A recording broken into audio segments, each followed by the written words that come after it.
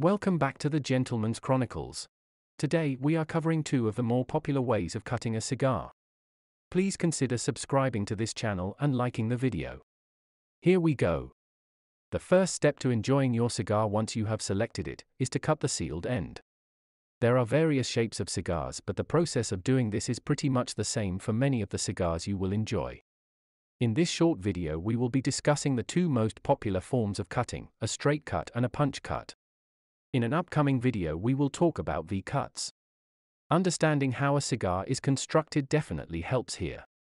A cigar is made of the filler tobacco, a binder to keep everything together, and then it is wrapped in a wrapper.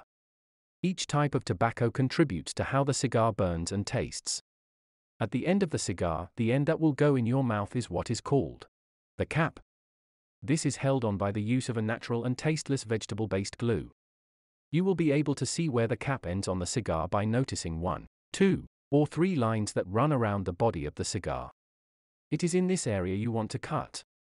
Going too far down and cutting into what is called the shoulder of the cigar, you run the risk of having the wrapper come loose and unwind. Always cut off less than needed initially if using a straight cut. You can always cut more off, but you can never add it back. To accomplish a straight cut, most people will use a guillotine cutter E1. Or 2 sharp blades that intersect, slicing a part of the cap off. All you are doing here is creating an opening through which to inhale. When you cut, be sure to apply enough force so that you are getting a clean cut and not chopping up the end of the cigar. Another popular method is the cigar punch. With the cigar punch, all you are doing is creating a little hole in the end of the cap. This is often used for cutting larger or bigger ring gauge size cigars and may not work as well with thinner cigars or others like those that are torpedo shaped. With a punch, you simply take the small little metal ring and push it into the end of the cap. It will penetrate enough to go through the cap and into the shoulder of the cigar. Some people say this causes a hotter draw as you are forcing the smoke through a much smaller opening than a straight slice cut. Each method works great.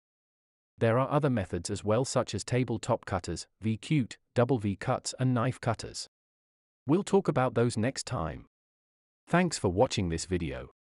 If you enjoyed this video, please consider liking it and subscribing to this channel.